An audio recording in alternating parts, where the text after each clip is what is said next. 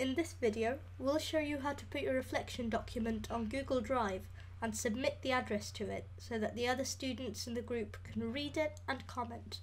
First, you'll need to have a Google account. You may want to create a new one to be used only in this course. Make sure that you use your real names for the account because your mentor and the other students in the group need to see who wrote which comment. So let's start Google Drive. Okay, I prepared a document to be uploaded. To upload it, you press New, File Upload, and then press your file. Press Open and it's uploaded.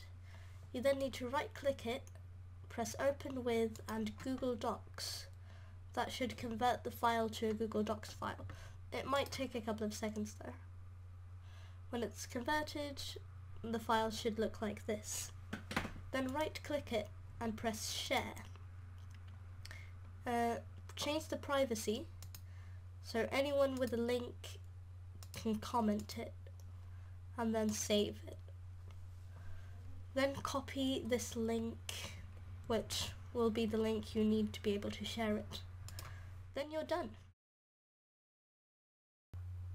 Finally, we have to submit the saved link to the submission directory. Open a terminal window to a CSC computer. Connect to the directory given in the instructions of the seminar. You can find your group number in the wrap system. Now create a file with your name as file name, like this. And paste the saved link to your Google document. Exit with Enter followed by Ctrl D.